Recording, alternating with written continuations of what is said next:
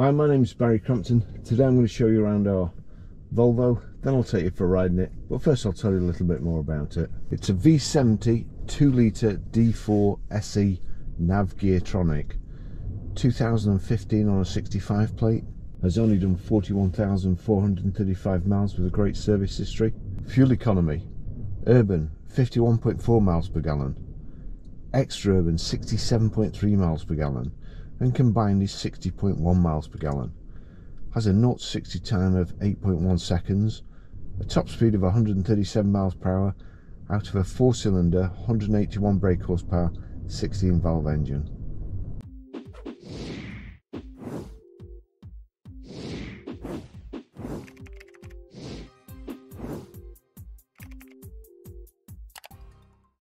Okay, well, it's a bit too windy to film the outside today. When I say windy, it's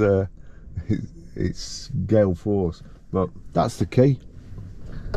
Into the slot on the dashboard, click the button, and that starts the engine.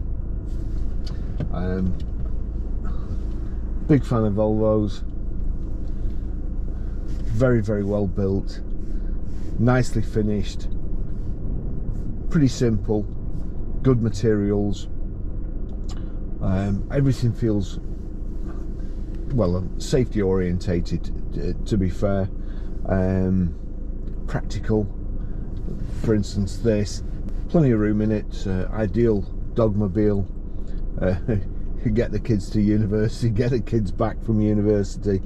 It's just it's a really, really nice car. Automatic as well, all the better for being automatic, to be fair.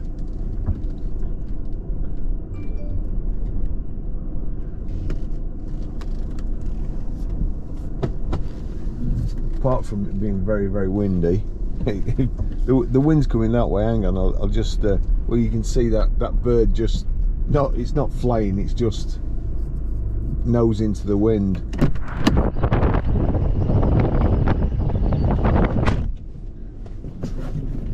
So that's why I'm not outside at the moment.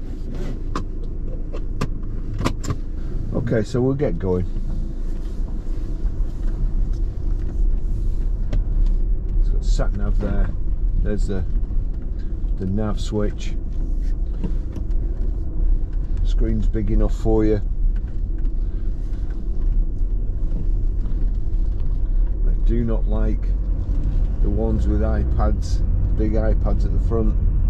Volvo were very kind a few weeks ago and they lent me a new Estate, one of these hybrid ones that's supposed to do 100 miles an hour. It was very, very good. It was lovely. Sorry, not 100 miles an hour, 100 miles to the gallon. It was very, very good, but I couldn't get anywhere near 100 miles to the gallon. And this 67 miles to the gallon, supposedly. I don't think that is achievable to most people, but I would suggest if you got 50 miles to the gallon out of a car this size, you'd be pretty happy. I'd be pretty happy, to be fair. It's got a height and reach adjustable steering wheel.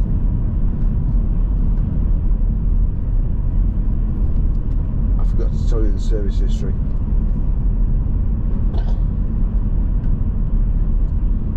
Right, I'm going to pull over and just go through the service history.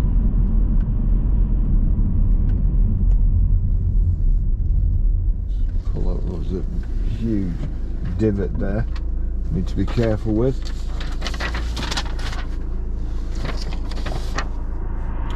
So service history, 22nd the 8th 2016 at 11,951 miles, Volvo Solihull.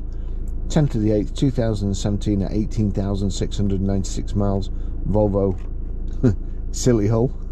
Obviously a spelling mistake there.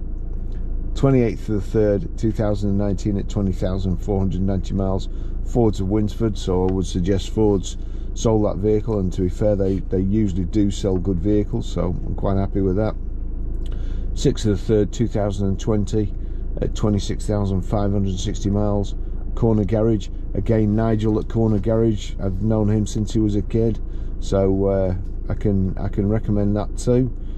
8th of the 2nd 2021, 33,101 miles, BK Jump Volvo Specialist. 20th of the 1st 2022, 40,452 miles, J&J Motors Fleetwood. So good service history. Was only serviced 1,000 miles ago. Right, nothing coming, we'll get off again. Oh, there's still nothing coming, but I'll just, so there we go. Height and reach adjustable steering wheel.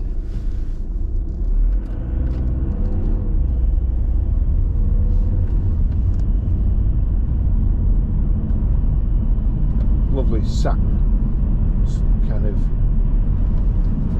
checker plate finish. Really nice car. Multi-spoke alloy wheels, nice Volvo grille. You know it's a Volvo coming. This has got the heated front screen too, which is a brilliant extra.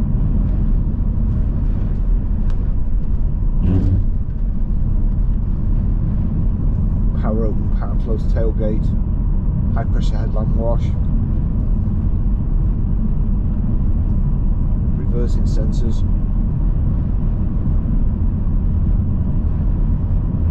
nice armchair like seats. I've got the heater on at the moment, that's on 3 and it's way too hot for me. So I can just do it a little bit further back. There we go. That's great. Everything nice to hand.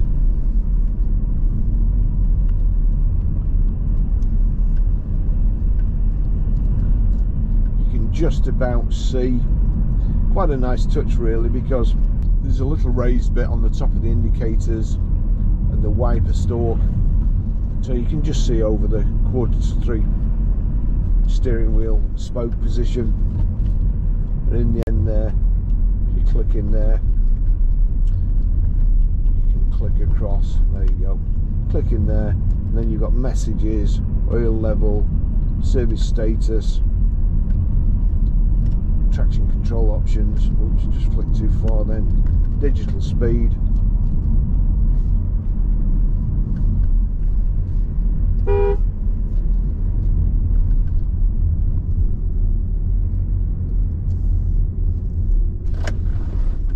Yep, and that's why that's why tractors should have horns.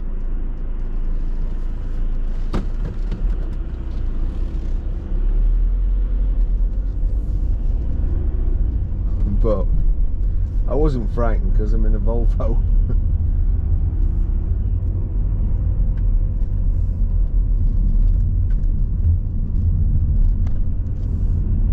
Lovely car to drive.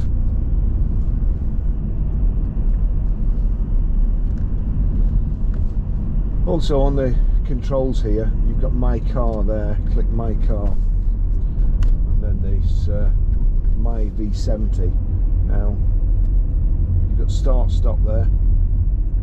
Click again, then we can actually go into the menus, tyre monitor, settings, click on settings, driver support system, system options, voice control settings, climate settings, internet settings, and information,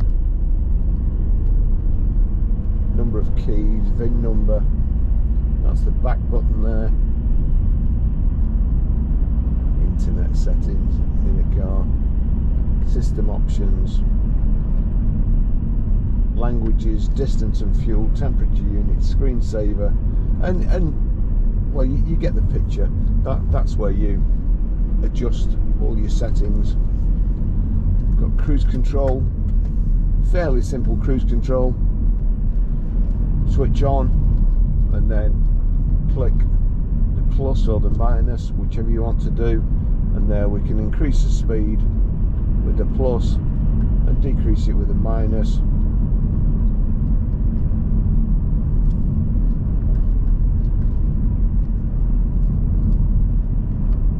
off, that's reset. Over here, your voice control, volume control,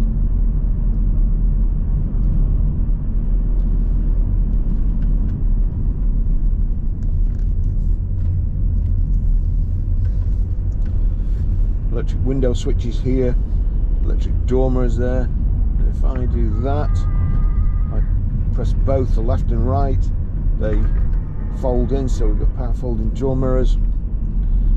Just click the right one, and just move the right, then onto the left. That's all working too. We'll go back to nav.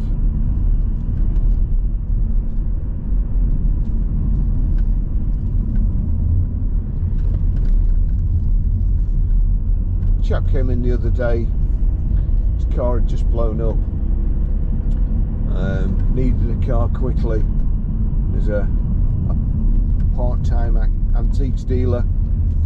He was looking for a car around about £3,000. We hadn't got anything, and I just said to him, look, it's pointless buying something of the modern era for £3,000 because more than likely will just go wrong. Go and get yourself an old Volvo estate. Doesn't matter how many miles it's done, it'll just keep going, and you'll get all your antiques in the back.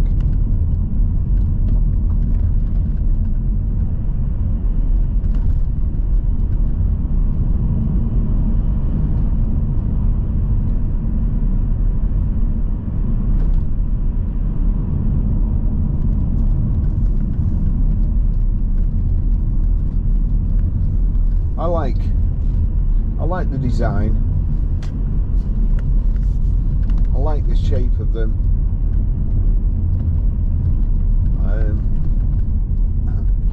I like the materials they use, and I like the people who buy them. And I've said this in a previous video.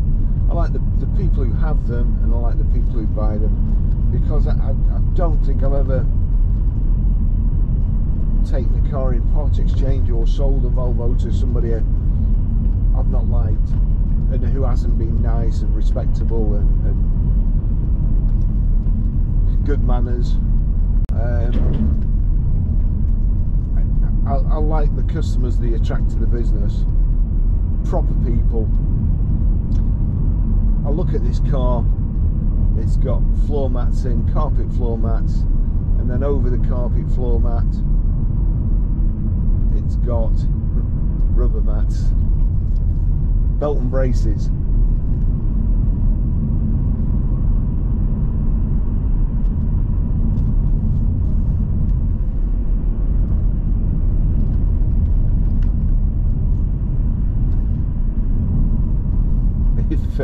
If you ever used to watch Just Good Friends a long time ago, Jan Francis and Paul Nicholas, Penny's dad drove a Volvo and he was a nice bloke. The Saint, he drove a Volvo. Just trying to think who else. And my dad had a Volvo and he was a nice bloke. My dad had just about every car under the sun, but Volvo, although it was a horrible colour, it was a great car.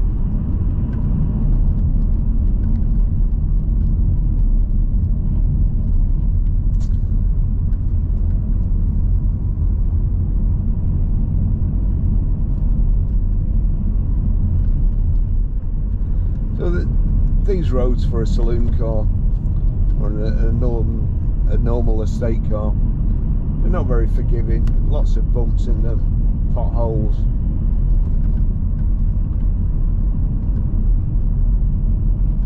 But it's a pleasant and comfortable ride. Nice big front central armrest here. If I just lift that up, there's a catch on this side. In there you've got a USB and auxiliary in, and room to put stuff, hide it out of the way, and then cup holders, power socket. Can't remember what that button does. Web browser in the car.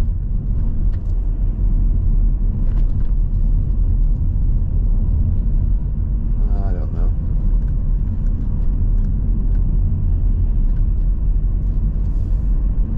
Web browser unavailable at this speed. Well, I suppose that's a good thing. So onto the dash. Left hand side, you've got fuel gauge, and actually I don't know what that one is there. I can't see what it is. Oh, that's your eco gauge. Tells you how you're driving.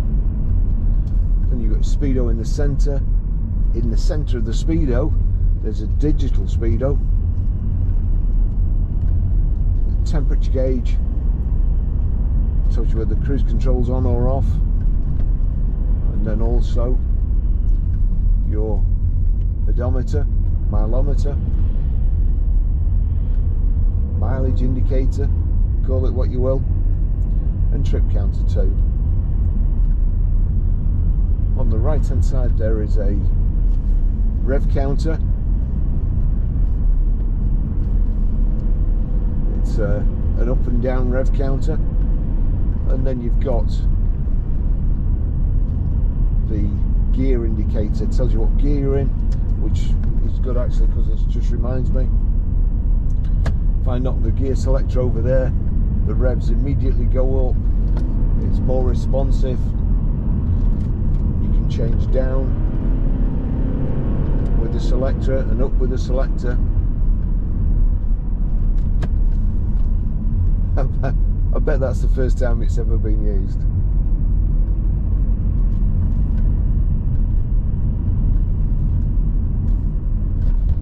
Instead of adding things to cars these days, especially with the chip shortage, they need to be taking them away. There's lots of stuff that needs to be taken off cars.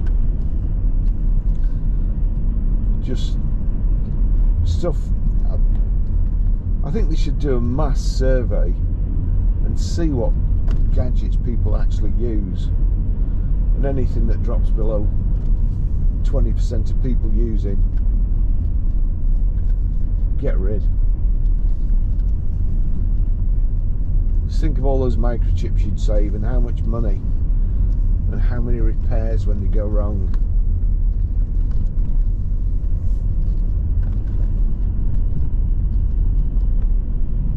Get rid of lane departure warning and mood lighting. Actually, I just thought this has got, yeah, it's electronic handbrake. That's over there on that side. Your lights are there.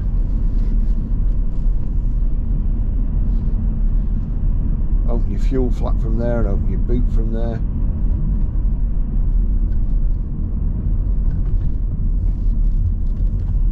I don't think I took a photograph of that, so I'll have to remember to do it. Nice quiet car. Ideal if you're retired. A couple of deck chairs in the back there. Picnic basket. Come up here, sit in a lay-by, while away the day.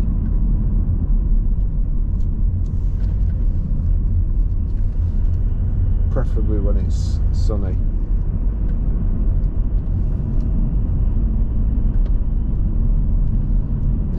This car would just last you forever.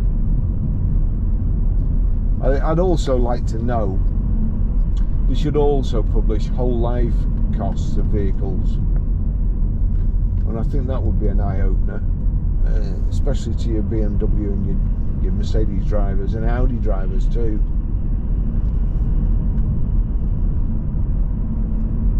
I think, man, I suppose you'd only really be able to calculate it at the end of its life, and you'd probably not be able to calculate Volvos because they never die. They just keep going.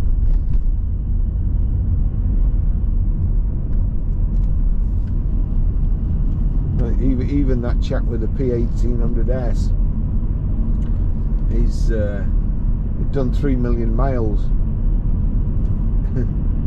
Still going. The guy who bought it, he's dead, but the car's still going, and probably will just keep going.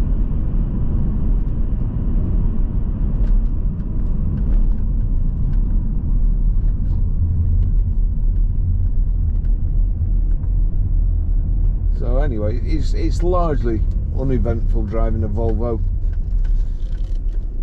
except when you come across huge tractors at certain death corner. I think he'd have come off worse, to be fair.